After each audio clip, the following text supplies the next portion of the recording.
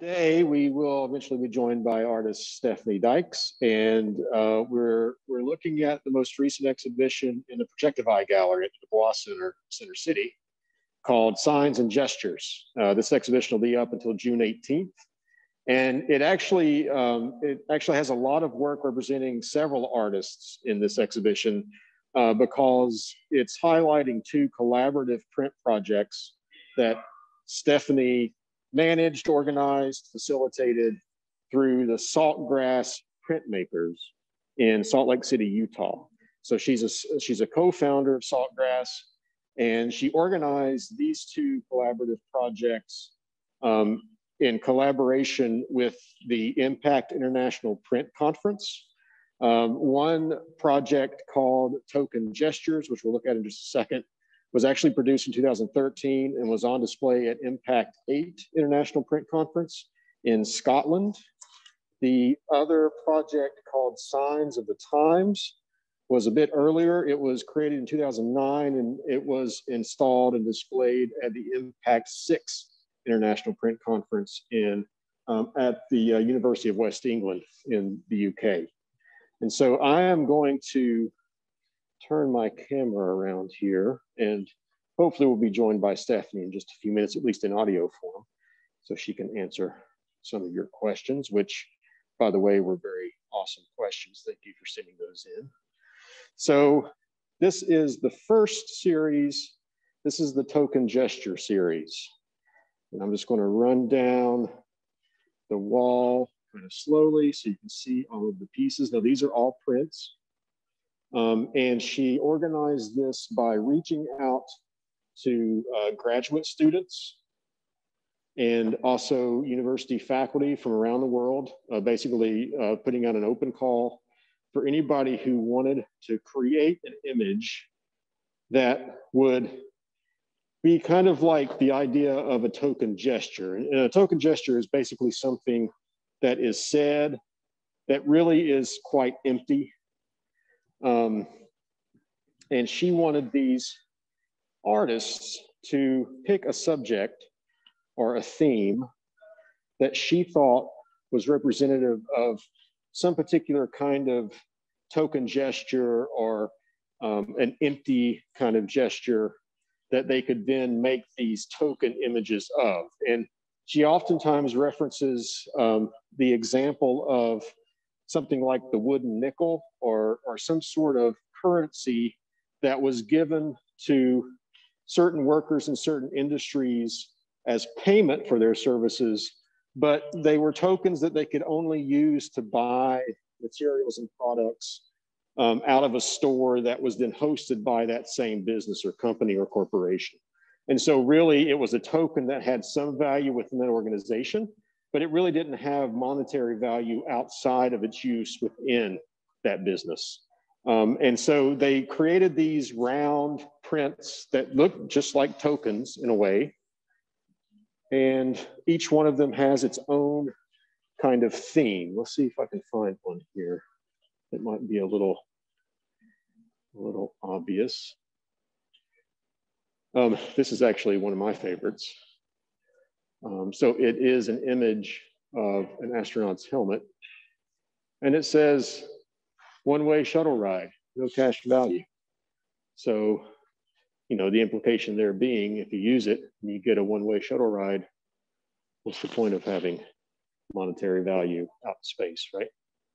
So we've got Stephanie on the line here to talk about the projects that she's organized. She's organized these collaborative print projects and then acted as kind of the master printer for these, where she's also produced them or curated the artists and produced these works as well in most cases. Stephanie, are you there? I am. Hi. Can you tell us a little bit about how you go about curating the show or putting together the artists? You know, so as far as a printmaker is concerned, I'm very democratic in my process. I love, you know, an idea will come up and I'll pitch it out and see who shows up. I will make some initial invitations, but I always leave space for the unknown, for the somebody that's emerging to have an opportunity to share with us. The tokens were going into an impact print conference, which is an international show.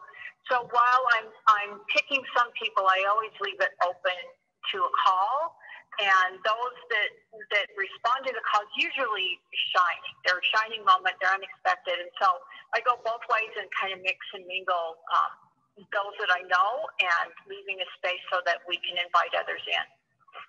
Oh, nice. Okay, so you've got kind of a contingent of artists that you're thinking about around the project, and then you also have a call that you post online and invite people to submit work. Do they, in that case, do you, depending on like this project specifically, did they have to be printmakers, or were you just looking for the graphics that you would produce, or? Okay, so we're looking at the tokens, right? Not the signs. Yeah, the tokens right okay. now, yep. Okay, so on the tokens, there are, I can think of Brian Snap, which is the not circular one that's in the group, and he is a ceramic professor at the University of Utah, and he really wanted to do it. So I can think that he is probably not he's not a full-time printmaker, but he may be the only one in there that isn't. There tends to be printmakers, especially something that size that has to be cut. Mm-hmm. You need a little bit of expertise with that, and most people won't jump in that far over their head. Right. Well, and it's an oval, so it's close to a circle, right? So. Right. So Brian rolled out. I know this is what happened. So Brian really wanted to do it. He really wanted to do a clay circle, and I said we'd give it a try. And then for some reason he ran it one more time through the slab roller, which stretched it, and so we laughed. So that has actually been inked off of a clay slab. Oh wow! Okay. So yeah. it was that. It was really difficult because it's not a smooth surface. So we had to go in and hand burnish together, and we were able to pull a couple of them. But it's like every nook and cranny you just had to hit with your fingertips. And so that's just like the raw unfired clay, and that was originally circular, and then Brian scored the surface, and you guys rolled regular printmaking ink on top. Yes, but it was bisque. Yeah. It was bisque. Okay. Yeah. I'll pretend I know what that means. So it had been fired once. It had not been glazed, which we really had to kind of saturate the ink to allow it to kind of release and capture the surfaces. Oh, very cool. Okay. So running it through the slab roller didn't crack the bisque firing. It just stretched it out though.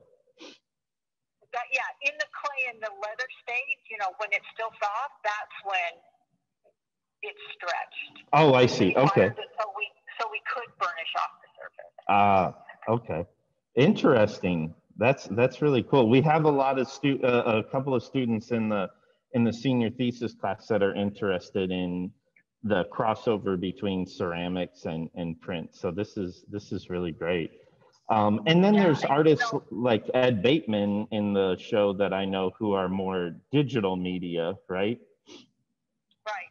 So Ed Bateman's a longtime friend, teaches photography at the University of Utah. That's laser cut early on, right? That was when we were first getting our hands on the laser cutter. So he's proficient in the laser cutter and the 3D printing and all that kind of stuff. And he does this hybrid between photography and three-dimensional output. And so he, and I think you'll also see Lewis is also a CNC for laser cut. Those were brand new tools way back when. Right. And I saw this show in, like you were saying, you did organize this as part of one of the early impact conferences or fairly early. And those are print conferences that are international. They're organized by, or were kind of begun by Steve Hoskins, right, at the University of, is it? West England. West England. And you've participated in those shows from like early on, right? The impact shows. I do. I mean, print conferences has changed. Print conferences has changed my life. I'm a much better person, and I've seen more of the world, and I have friends everywhere, and have been exposed to lots of different ways of seeing and perception and production as far as print is concerned. And you know, I'm born and raised in Utah. Get me out. And traveling, you know, we first started doing the national conference with Southern Graphics, and then I very quickly moved to Impact. It's part of my budget. It's part of my essential budget to be able to travel and be engaged with other artists. That's been huge for me. And so the Tokens was in Dundee, Scotland, and I got to see it there. And you had like the part that is this version, the to scale prints that were made directly from the plates, and then you also produced like a little like ink tin of coasters as well. I did. So for each artist, what happens is really we weren't going to edition, you know, prints that are 24-inch diameter. So I said to everyone, I said, if you do this, then I'll make a little coaster-sized 3-inch diameters, and so you can have a set. So all the artists got a set of the smaller tokens, and because it still stays within that object and that form, you know, to go from a larger circle down to a token that you know, you can hold in your hand. But then I took it one step forward, and I put an open call to the print conference people and said, if you sent me a digital JPEG file, I would make a special Dundee set. So right before that conference, I was doing like 300-400, you know, tokens before I left town. So there was the official one that echoed the big prints, and then there was a special edition of tokens just for those that participated in Dundee. How do you like, I just, that's what I love about printmaking is the, not just the ability to reproduce, but to kind of reformat things to make one idea accessible in many different forms. Exactly. Yeah. And that was great to be able to have that takeaway from the show and to have this extra layer of possible participation. I thought that was genius. You know, there's always feels like there needs to be a takeaway whenever I'm doing something big like an exchange like this. And so I really do try to do something you can hand to other people to walk away with. And yes, I think the total freedom in printmaking is that we can translate it in whatever output we want. And did you have, so you printed the coaster sets as well, or did you have those commercially like made at a local business or? No, I printed all of those. Wow. I locked up my shoulder, yeah. But then you got to, you know, had this great show in Dundee, Scotland, and all of this great response from that. So maybe we'll switch up to the signs now, which was actually an earlier collaborative piece that you did for an earlier Impact conference, and this one was from Estonia, right? No, it went into Bristol. Oh, Bristol. Okay. University of West England. Yeah. That was my last year in graduate school, and it's really difficult for students to get to the international conferences just because of the expense and things like that. So I thought I'd send out an invitation for graduate students or PhD students, whoever were involved in their studies, and do a global network of graduate students. And so I put the call out. I had to like funnel it through universities and institutions to find out who was working. And then those people just came back in. And I'll tell you, most of these, I mean, I can't say most of them, all of them were unknown to me. And some of them are still good friends, and some of them I've lost contact with. But the idea was that we could globally come together with this edition, the signs of the times, and then produce it and be at the conference. Some were able to get to the conference, but it was a big thing for a graduate student to be able to reach out to other graduate students and make this the first one in. Yeah, and so then I'm sorry, I thought it was like one of the you know, like second or third impact conferences, but wasn't this one of the first then, or was this the first one? No, this conference was the one that came back to Bristol the second time. It was not the first one. I haven't been to that many. I haven't been to South Africa. Haven't been to South Africa. The first one. But yeah. So, but then these signs were actually exhibited outside as part of the conference, like on signs. And did you install that? Yes, I did. Yes. So all the signs were, all the digital images came in. They had to be fit to a template. They could check, they could choose which template to be, whether it was caution or a stop or one of the other shapes that I've got there, circles. They could choose the template that went with their image, and then they would send it to me. We reproduced them onto the vinyl that at that time had to be adhered to the aluminum backing. Now we can just print directly onto Sintra. Right. How cool is that? So that would have made my life so much easier, let me tell you. So I adhered the vinyl to the aluminum to the shapes that had to be pre-cut, and then shipped everything out to Bristol. And when I got to Bristol, everything got mounted onto tall wooden stakes, and I pounded them into the ground. Mostly successful. I had to come back the next morning and pick up the ones that had fallen over. But yeah, I mean, they're good to be outside the whole time.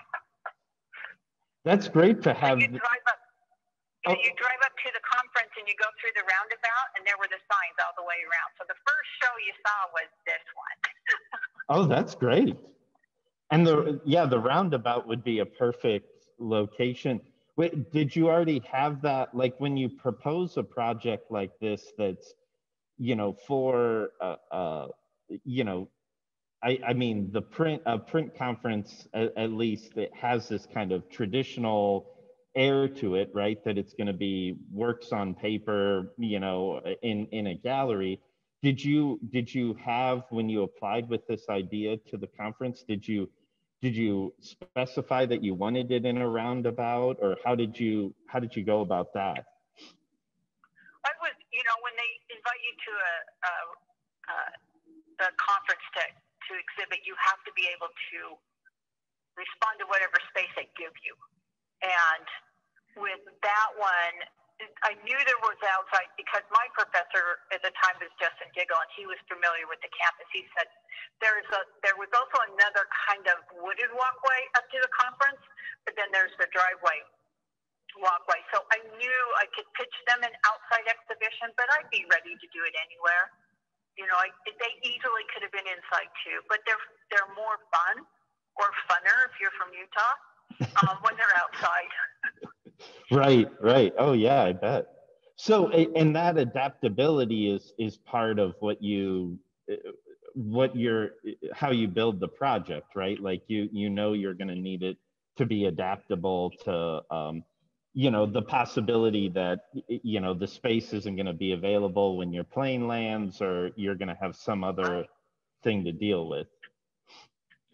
You'll be running to the hardware store looking for something because whatever you brought isn't working, you know, and you really do have to be adaptable. It's handy if you can carry them on the plane with you, but these two projects were too big and had to be shipped in. So there's your anxiety. Will it make it? Will it make it through customs? Right. Well, and I mean, you know, the idea too that, you know, you talk about travel and that is an experience, then adding this extra experience of trying to find, you know, the hardware store in you know, near the University of Bristol, or, you know, or in Dundee perhaps, but this idea that you're kind of embedded, right, all of a sudden through this experience of organizing an exhibit. It always works out. I don't know how, but there's also lots of people there that could step in and go, you need to do this and this. So there was always, I think I was able to manage everything on my own. But, you know, Bristol had a step stool and a hammer, so I could hammer the posts into the ground and things like that. Dundee had to run around to find the adhesives I needed for those tokens. But there's always, you got to be a little flexible and ready to do whatever you need. So install day is always pretty stressful, but after that, you're good. Nice. And then, yeah, then you can really enjoy yourself. And you've talked about some of the you know, connections that you've made through these collaborative projects. Can you give us an anecdote about a particular, you know, not necessarily from these two projects, but because you've done several, but has there been a particularly memorable collaboration that has come out of these projects? Man, put me on the spot. Oh, sorry. See how you are. I can't say that there's one shining moment, but I do know that once you put the work out there, then somebody sees it and picks it up. So like tokens went down to Print Austin during their big print week, and the signs kept moving around. So somebody will see it somewhere and then it moves to somewhere else. So the work takes on a life of its own, and I think that's what I value in the collaboration and in all the conferences that happen, that the work just takes on its own life. Right, and these have essentially toured now, you know, across to different locations like Print Austin, down in Texas. Awesome, that's great. Yeah. So another thing I wanted to talk to you about too is, and you know, we were hoping to get some shots in the studio, but you know, technology isn't always there for us. But you also run a print studio, a community-based print studio in Salt Lake City that I love, and it's one of my favorites. But could you tell us a little bit about Saltgrass Printmakers that you're a co-founder and operator of? Yeah, so you can go to the Instagram for Saltgrass Printmakers or the Facebook for Saltgrass Printmakers or the website, and you'll be able to see what I'm talking about if you're interested. Saltgrass is a nonprofit print studio in Salt Lake City. We organized it in 2003 with my two business partners, Eric and Sandy Birnbaum. We're a nonprofit. We have a board of directors, and we are an open access printmaking studio for those that can work independently and know how to use the equipment safely. I also do open hours Thursday, Fridays, and Saturdays when we're not in pandemic mode, where people can drop in and do a daily rate and work on their projects. So the members have 24/7 access. They can come and go. They have lockers. They have flat files. We have all the equipment for etching, relief, screen printing, digital applications in between, a little bit of letterpress, which is what I'm doing now. We're doing a National Poetry Month, or at least getting ready for it, and printing poems that I put out a call and said to my community, said, if you write a poem and you come in, then I'll help you set it on that show card press. And they've been making note cards and posters and everything all month long. We've been doing that. So Saltgrass has been around since 2003, that's 17 years. We did have to move and we went dark for about 6 months, but you know, it's a dream come true for me, because when people say, you know what I want to do, I'm like, yes, come on in and do it. Come into the shop. I have the equipment, I have the space, I have availability, and I've never had to say no to anybody. It's just a matter of working out when and how. Right.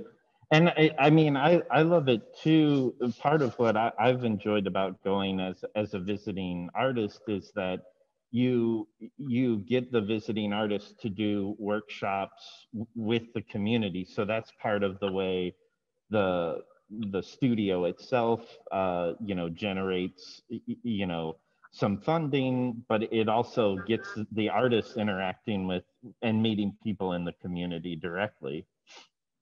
Right. Because we're a nonprofit, we have to do a fair amount of education, which we're happy to do because we're geared that way.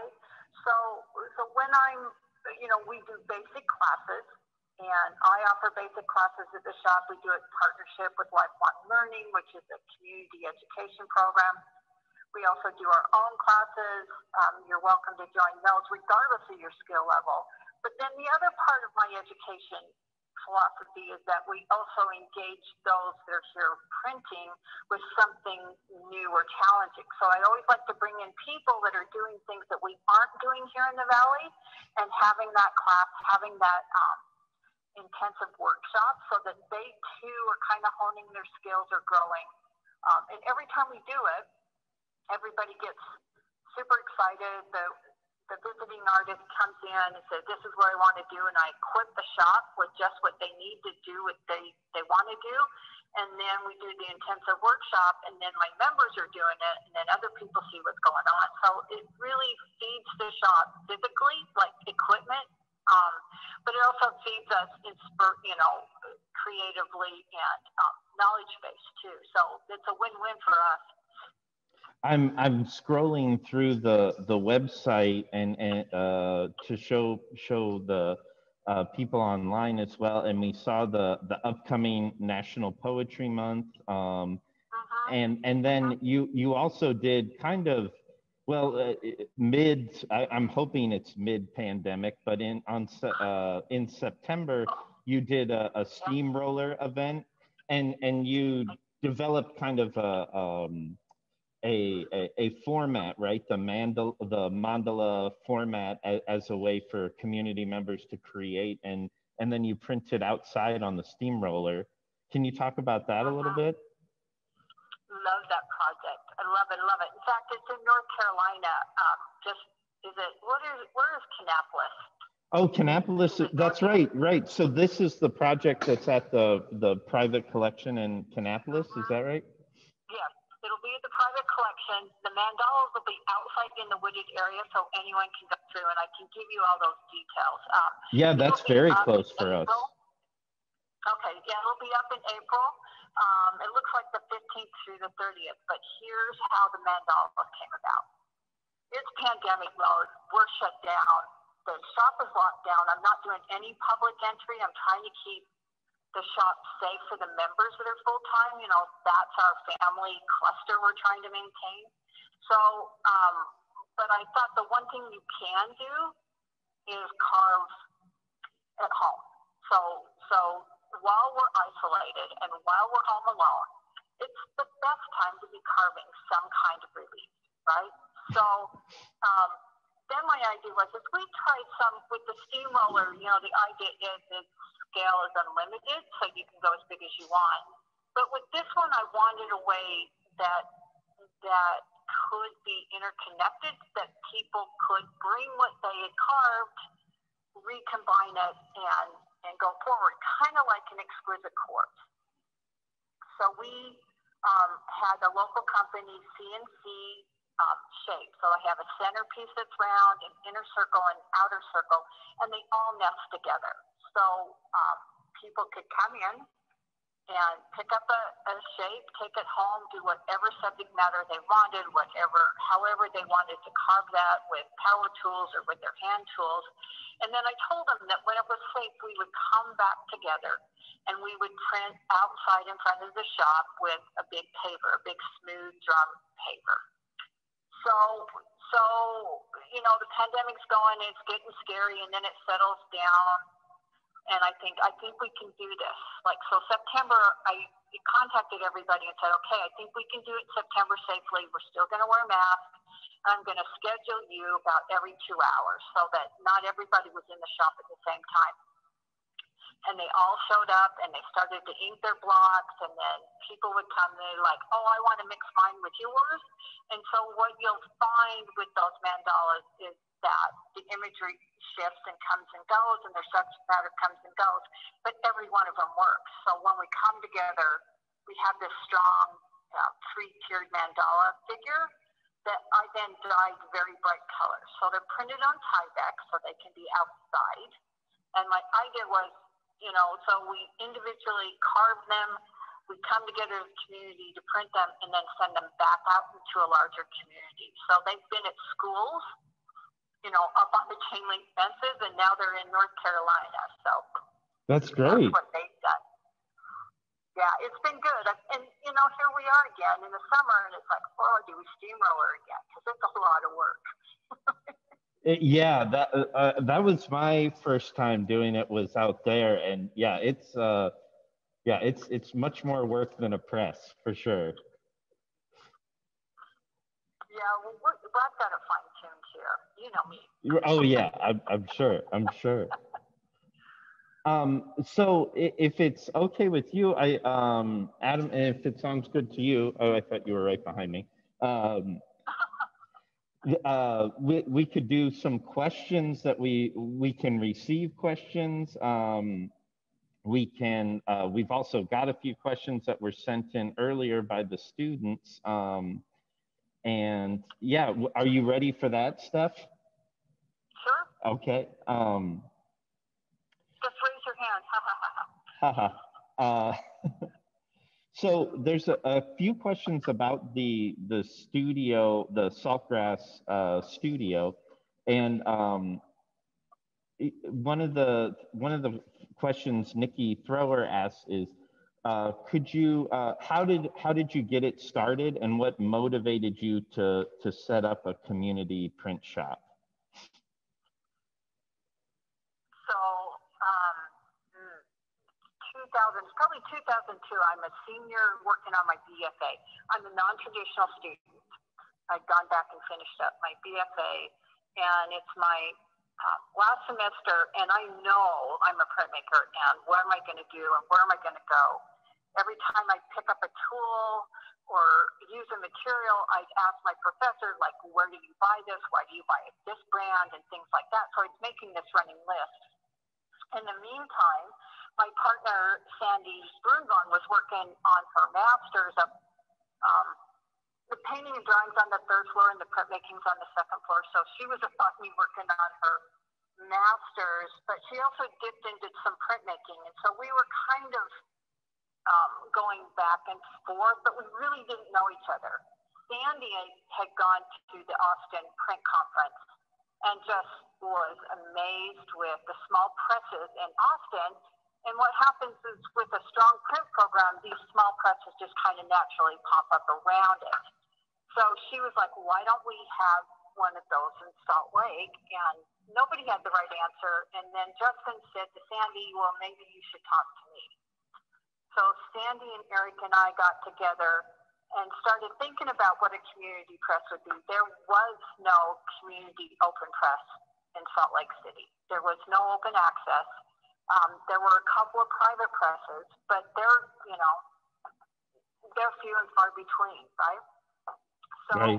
we started looking for spaces, and she was working on her project paper and her thesis, and I was running around looking at studios, and we decided we could pool an investment and start a place. So we started in this little baby bungalow house that had been cleared out for a business previously, and we started there.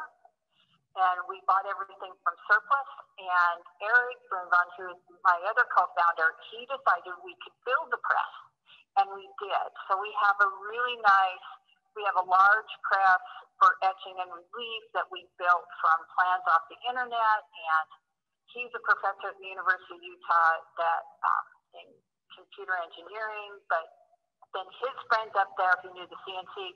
So we had people that thought it was so sexy to help build a press that they would volunteer their time and everything. So we built our initial press, which is probably 36 by 48 on the bed, and we did that for like $2,400. That got us started, surplus and building our own press. And then over the years, we just slowly brought in one thing every year. And to now where you know, I was trying to show some pictures of that initial house business that that you guys were in, and it was, you know, I remember, you know, cleaning the screens out in the bathroom, in the bathtub, yeah. But I mean, you were able to set it up in such a way that it worked so well, and that press that you know, there are plans for presses online, or plans you can buy, and that directs you to different tool and die people to make them. But that press is still in the studio, right? It's still working, and Oh, absolutely. yeah. Yeah, we use it. We use it. We probably use it weekly. We have two other. We have a Takash. We have two other Takash presses in different sizes. But that press that we built that I call Bard is a great press. It is, and yeah, it hasn't hurt anybody, even though the bed sometimes flies out of the other end. But yeah, I love Bart. That's not my fault. It just means it's working. Yeah. Yes, right. That's right. Someone that you may know, Anya, has a question. She asked, could you speak about what initially attracted you to printmaking? How did you discover the medium?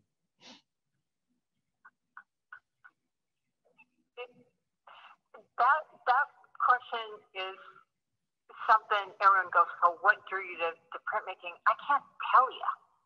I can't tell you why I thought that was my route. But I signed up. When I went back to school, I said, yeah, I'm a printmaker. And I started taking printmaking classes. And yes, I am a printmaker. I love that I am trained across the board in screen printing, etching, relief, and that when I have a conceptual idea, I have a visual language that matches it.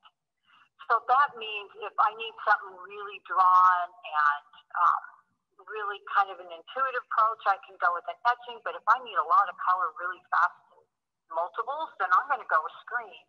And so I love the freedom between those visual language. And I love that printmakers have this open dialogue with each other. They'll come up with an idea or a theme, pitch it out to everybody, and then everybody comes back in with their own perspective. Now we're having a conversation in a dialogue, so I like that working language and how open and receptive we are to all those voices.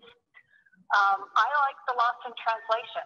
You know, I can control a lot in printmaking, but some things just happen through the process, and I like that lost in sound a lot. Oh, I like how you describe that, the lost and found. There's another question, and it might be a bit personal. I hope it's okay, but I know that you are also a mother of two. And there's a question from one of our senior thesis students. Can you speak a bit about motherhood in the life of an artist? Or the, you know, you've worked with ideas of motherhood in your artwork as well. Could you talk a bit about that? Yeah, so how it is to be a mother and be an artist. I went back and finished my undergrad when my youngest was in first grade. So all of a sudden I had a block of time. I would drop her off at first grade, run up the hill to the university, and then have to be back at her door by the time the bell rang, because she was a bit of an anxious child. But it worked, and I made it work, and I went part-time, and that meant probably going longer than it needed to. But I also knew that the family had to function and be happy, or I wasn't going to be able to do what I wanted. And that was just going slow. I'm just trying to keep all the balls in the air, right? And not overload it too much, even though that's a lot to take on. Then I graduated in 2003, and the kids were getting older. So we took 5 years, got Saltgrass up and running, and went back to do my graduate studies. By then, my kids could drive. So I didn't have to actually physically be somewhere. They could contact me. I knew their schedule. They could feed themselves. They could bathe themselves. It was a good thing at that point. But when they were smaller, you know, I was carving blocks on the kitchen counter because I could stop and start that. If they needed something, if they drifted and could do something, I could go right back to that carving. And so I kept it to processes that weren't tied to a dark room or weren't tied to an etching tank that I could do at home. And that's where I started. And then the relief blocks just got bigger and bigger. So then I did have to kind of move out. But, you know, it's always this, I don't want to say it's a balance because it's never a balance, but maybe there's a harmony you can strike between when you need to pay attention to your relationships, regardless of what they are, and when you need to be in the shop or when you need to be on your own just thinking, lost in the woods. So it's always kind of this shift in priorities because everything's important. And just to listen and to hear that and not panic that you're not going to get something done if it doesn't happen today. I think sometimes we think if we don't get on it now, it's never going to happen.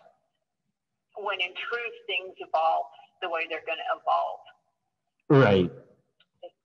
Did that help? I mean, yes. You know, so I paced myself, and I have no illusions that you can do everything, but I think there's a real sense of flow. Be really fluid in how you approach your relationships and your artwork and your commitments. They're all important. Right. And that, I mean, in all honesty, yes, I mean, that's what I think you do a great job of, and personally working with you over the years, that's been a great inspiration from you for me, you know, is to let, you know, that kind of ability to let things flow. And you know, that's how you can take on multiple tasks as an artist, but it also gives you the opportunity to enjoy all these different things too, right? Rather than just making it all a kind of stressful amount of responsibility. Right. You know. And you know, because I don't want to say artists are privileged, but it sure feels like it. It sure feels like we have this creative kind of luxuriousness built into our lives, and to be able to move through that is just it's like a blessing. But it's really pretty amazing that we get to do this kind of stuff. And yes, we have responsibilities, and yes, we have to do those things too. So we have to step up to that. I tend to you know, I'm always thinking of something new to do. You know me. Mm-hmm. Someone always asks me, "Is like, oh, well, don't you worry that you know you're gonna find a spot where you can't think of anything to do?" And I'm like, "Wow, what would that be like?" That's going to be your Nirvana moment, right? Be like, whoa, you know, because one thing leads to the next thing, and if you're out, you know, doing your self-care and exploring and being curious about things, then the next thing will present itself. But if you're not staying curious, then you're right. I think it can dry up. Right. Yep. Well, thank you so much, Stephanie. I'm sorry about the technical issues starting out. No, it's not your fault. That is totally on me. But you know, thanks from everyone here in Charlotte that are listening in. Thank you all for signing on. And Stephanie, it's great to hear your voice, and we'll see you again soon. Any final thoughts or anything? The door is always open at Southwest Printmaker. So if any of you are venturing out into the West and need a trip to the jetty, you contact me, stop by, you know, and visit the shop, and I'll take you out to the Spiral Jetty. So the invitation's standing, never expires. And that's an honest invitation, I can tell you all. So yeah. The door's open. I tell everybody that the door's open. Come on in. Awesome. Well, thank you so much, Stephanie. Thanks for your generosity, and I'll be in touch. I'll be here.